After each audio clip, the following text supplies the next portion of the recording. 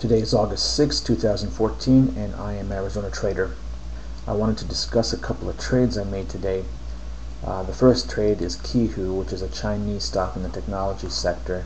It's an IBD 50 stock with a 99 composite rating, so it's the best of the best according to IBD standards. It had corrected something like over 30% during the first part of 2014 and has been channeling up nicely since then. It's been finding support around the 50-day moving average on each swing low, and I decided to get in today while the markets were kind of flat. I'm expecting it to rise again another 10% to the top of here as a minimum, so I'll probably lock in a 10-11% profit. My support levels are this swing low and this swing low right here in case I need to get out. The other purchase I made is NTES, another Chinese stock in the technology sector. This was a former IBD 50 stock. It has a 97 composite rating, and it had run during 2013 something over 100%. And usually when a stock runs up that high, it needs to take a break, and that's what it did during most of 2014. It had actually come from top to bottom, corrected something around 33 to 34%. IBD says a legitimate base is somewhere between 15 and 35%, so this is well within range.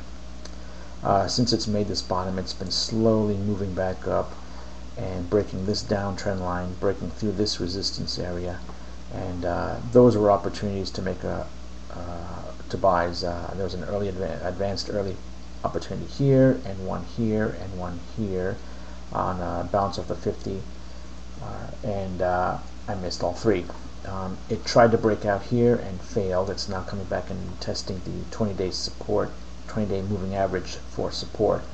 So I got in today, and I'm using the low of this range as my stop in case things turn around.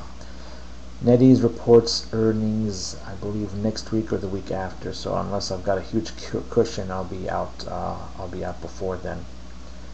And the reason I did make these purchases was some action I saw in the major indices.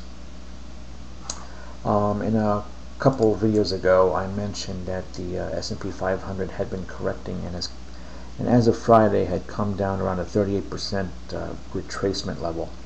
I was expecting it to move down to the 50% retracement and then bounce back up if we're still going to be in an uptrend. Since then, it's just been chopped around.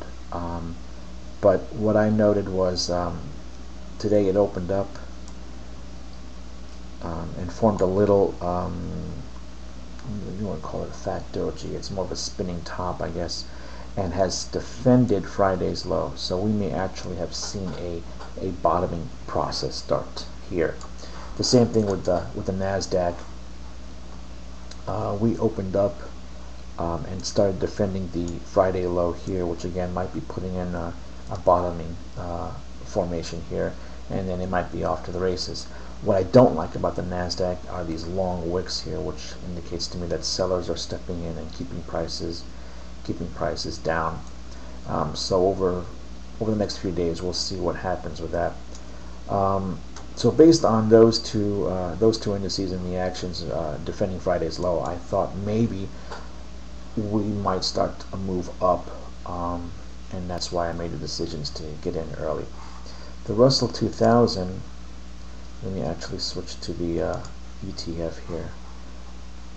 On Friday, I was predicting a move up to the downtrend line here, and then possibly back down to the 107 support area, just because the line of least resistance is down.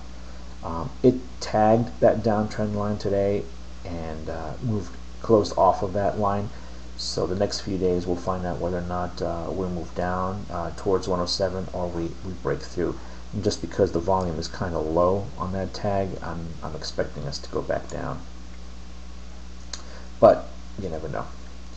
So that's it for now. I